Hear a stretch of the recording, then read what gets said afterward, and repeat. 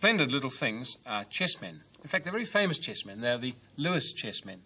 They were discovered on the Isle of Lewis in Scotland by a farmer over 100 years ago who was ploughing his field. The plough broke through into a little cave. He looked in and found these weird little creatures staring out at him, and he thought he'd uncovered the spirits of the earth. Well, he hadn't, and his wife told him not to be silly. They dug them up, and now they're national treasure. The originals are in the British Museum. They were left there, it's thought, by Vikings hundreds of years ago. But these are, in fact, copies of them. They're replicas done by latex moulding. And here's how you do latex moulding. First of all, what's latex? It's the gum or the sap of the rubber tree. And it comes out as a milky fluid, rather like that.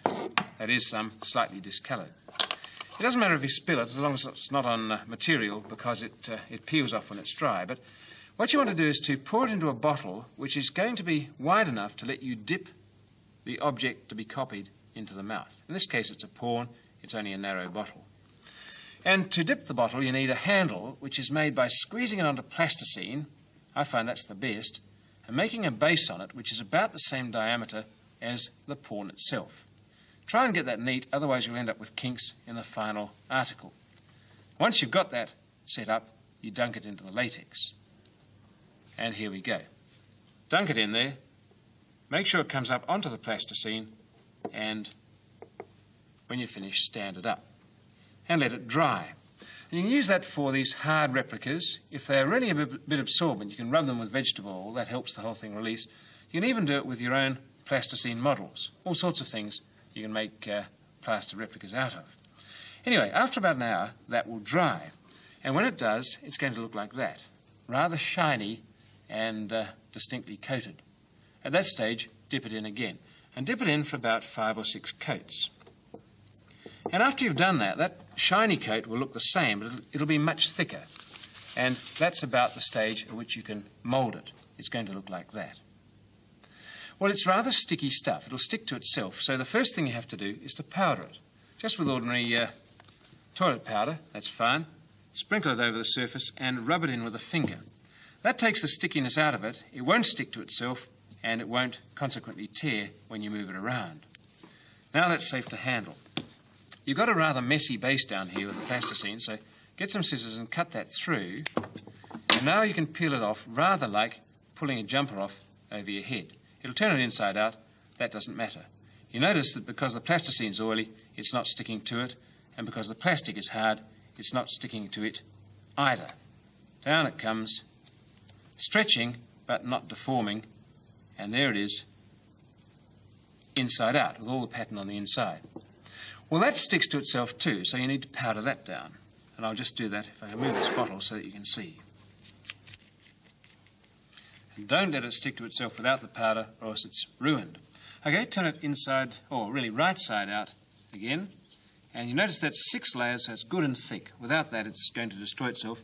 And blow in it like a balloon. That fills it out. Now, to hold it there, because it won't support its own weight, make yourself a little tube of cardboard. That's cardboard and masking tape.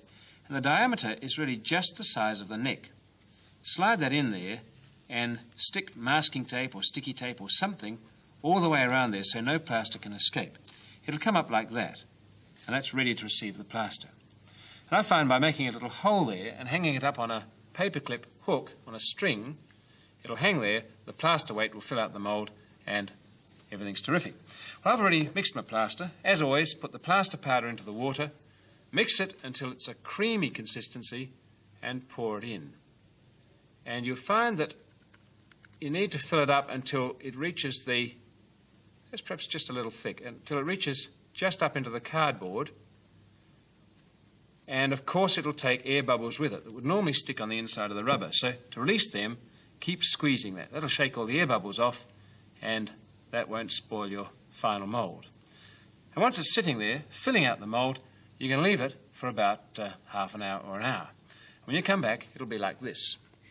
That's a finished one, absolutely solid. Strip off that cardboard, and be careful because you can use the mould again and again.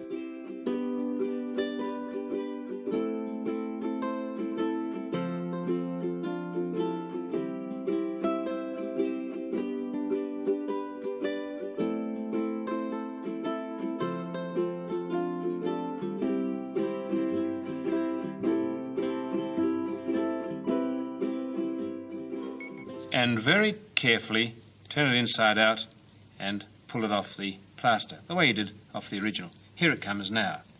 Because of that plasticine base, you've got a bit of spare to work with. And there's the replica. And not a bad one either. Here's the original, there's the replica. You can use that mould to make any number of replicas like that. If you're working with a bigger one, like this one, you mightn't be able to fit it in the bottle, stand it on a plasticine base, keep painting it, but use about 7 or 8 coats.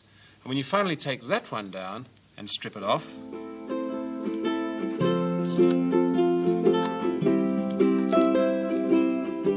like this, you find that if you've used a very thick rubber, it's held the shape really beautifully. So there's the original, there's the copy, and you can keep on making copies out of the same mould as long as it holds up. Just remember to cut their bases off. I want to know. Curiosity.